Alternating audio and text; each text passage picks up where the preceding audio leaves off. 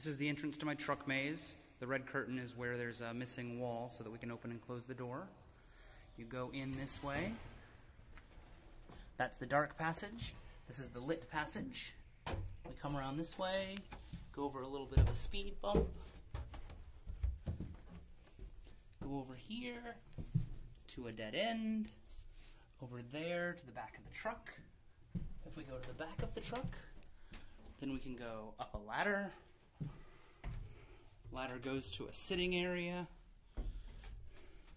and then down a ramp. Now we're on the second floor of the maze.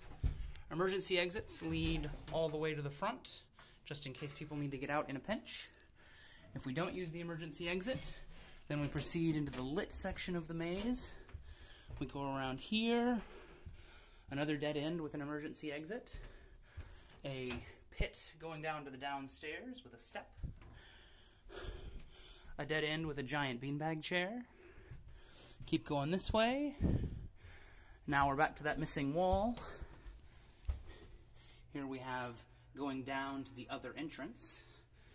And if we back up, we get to the second floor exit. I love this maze!